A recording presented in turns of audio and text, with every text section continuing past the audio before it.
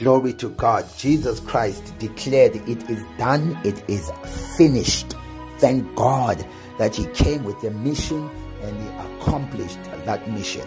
In John chapter 6 verse 38, an extract from his conversation with his disciples, Jesus stated, "For I have come down from heaven, not to do my own will, but the will of him who sent me." Thank God, for God so loved the world that he gave his only begotten Son, Jesus Christ, that whosoever believes in him will not perish but have everlasting life. God did not send Jesus Christ into the world to condemn the world, but that the world can be saved through him. Jesus Christ did just that in his earthly ministry. He revealed the glory of God in his life, in his death, in his resurrection, and in his ascension on high. He has completed it. It is done.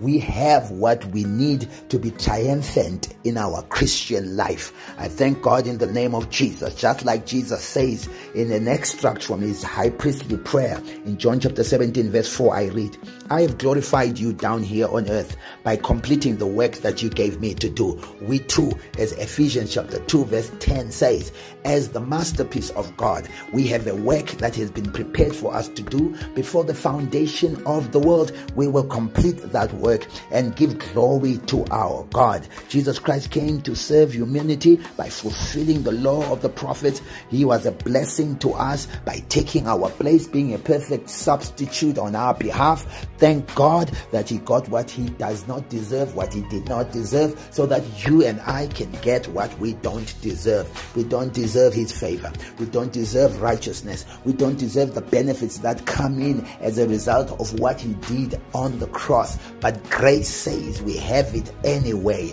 I thank God in Jesus' name for Jesus Christ coming into the world to save us sinners so that we can have life. He gave his life as a ransom to many. I thank God for destroying the works of the evil one. I thank God for filling us with his spirit and word so that we can manifest his glory here on earth. I thank God for using us as his ambassadors in Jesus' name. I thank God for trusting us with this stewardship responsibility of the gifts that he's given us, the skill sets that we've accumulated, the wealth of experience that he's given us. I thank God for walking alongside with us. I thank God that he's not ashamed for us to be called his children. Behold, the manner of love the Father has bestowed upon me and you, that we could be called children of God only by faith in what he has done. He declared it is finished.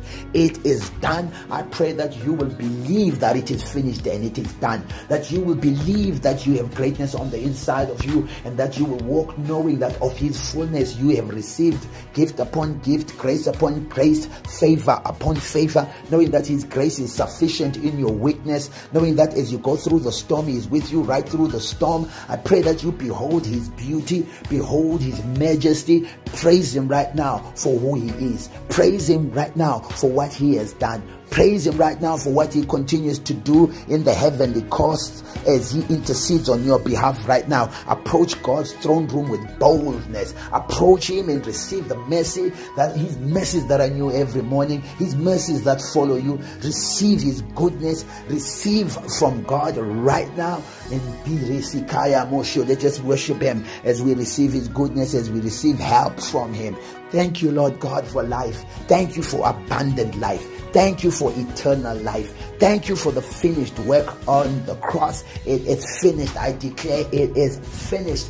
That guarantees that I will thrive and I will prosper in this life. In the name of Jesus, I will finish my assignment in the name of Jesus. I will overcome every obstacle. Say that with me. In the name of Jesus, your throne is established in heaven. Your kingdom rules forever. In the name of Jesus, I will manifest your glory, your will here on earth too. In the name of Jesus, your presence in me empowers me to do what I was created to do and to overcome no matter what stands in my way, no matter what comes in my way. In the name of Jesus, God bless you. It's Pastor Busane. Have a wonderful day.